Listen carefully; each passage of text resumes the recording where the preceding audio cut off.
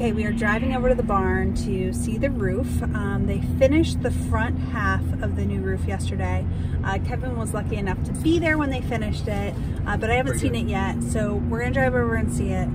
I've had a moment. I really wanted to wrap the barn in wood almost from the beginning because it's just, it's original, but looking at the tin on the roof, I had a moment yesterday. I said to Kevin, I'm like, maybe we should wrap it, the whole thing in tin. It just looks so clean and pretty and whatever. But we're sticking to our guns, the board and the batten. She's sticking to her guns. I'd rather wrap it in tin. I'm sticking to my guns. It was meant to be board and batten. So, okay, I'll show you when we get there. My name is Krista, and that is my husband, Kevin. We just embarked on restoring a 150-year-old farmstead in Pennsylvania that was in my husband's family for 3 generations. We're starting our restoration with the barn that was basically falling down when we started. We still have a long way to go, but as we stumble through this restoration, we are sharing this journey and learning together as we work to restore our future home at Sawmill Ridge Heritage Farm. Okay, we are at the barn. The front half of the roof is done and looks great. Yeah, it's pretty cool. Yeah. This part has been really hard for me because when that roof was tore off, all of a sudden I was like, what do we do? It didn't feel like there was anything left after the roof. There wasn't much left. Well, but I mean, like, the bones were what we were always trying to save, and then we just kept finding more and more problems. Broken bones. A lot of broken bones. Yeah. So they had to patch up quite a few of the big supporting beams in this barn.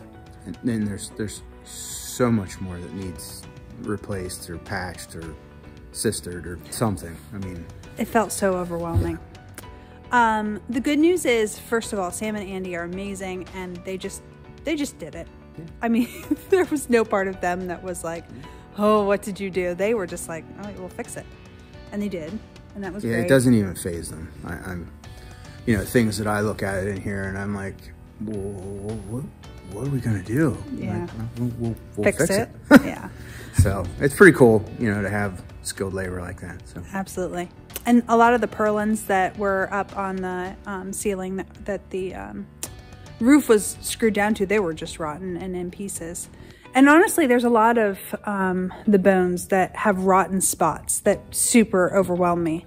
Yeah, I wish we could, I wish showing you on the camera that you could really get the gist, which you can't, because even from here with the naked eye, like I'm looking at one right now that you can tell the roof must have had a leak, and it ran down the rafter, and now it's got this one main header beam. Looks like it's got a rotten spot in the middle of it, you know, and it's literally right in the middle of the biggest header on the biggest door opening in the entire barn. So it has to be fixed. It has to be super strong because, you know, that's like one of the main bones of the whole barn. Yeah. The thing that changed my mind about like, oh, it's going to be okay, was just that now we are fixing the roof. We are going to rewrap this building. So those areas that were starting to rot aren't going to continue to rot. Now they're going to be protected from the elements. Well, once we repair them, they'll be okay. Oh, I know, but what I mean is it's not like they have to withstand the weather for another 150 years. Yeah. That part's done. Yeah. He's done his time, and now we'll protect him from the elements. So it's not that they won't continue to be beat down, but not by the weather. Right. So it's cold today. You can see our breath. Yeah. It's balmy 26, I think. Yeah. It's a wake-up call. The winter is definitely coming. No, it's here. It's not here yet. We still call this fall. Right. Tell my chili toes that. Well, it's very exciting. I'm excited. They'll be back tomorrow, and they'll start working on the back side of the roof. Yeah, so let me count. They had 3 days in the front, right? Mm-hmm. So they only have 2 days left this week to work. So We'll see. The back's a little different. Plus, they have the ridge cap to do as well. So well, and we were able to rent or borrow a lift from our friends. So maybe that will speed up the process for them if we have the lift on hand, which has been super handy even for the work that we did.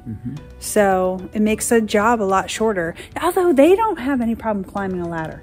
We should explain like how they got the tin up, because I was just amazed. I was watching yesterday. It's just a rope system, and pair of flat nose vice grips. Yeah, flat nose vice grips. Okay. With a ring welded to the adjuster knob. And they pull it up to the top. And those guys are standing up there. They were not attached to the roof in any way. Tied off. And he's just pulling it up and throws it up on the roof and just climbs up like a dang monkey. It was absolutely insane. I get nervous walking on these floors, and they were walking on the rotten rafters like it was nothing. So just wild. Yeah. Feel really lucky to have met them and have them working with us. For sure. So, okay, we will show you the back side of the roof when it is done. Thanks for watching. Take care.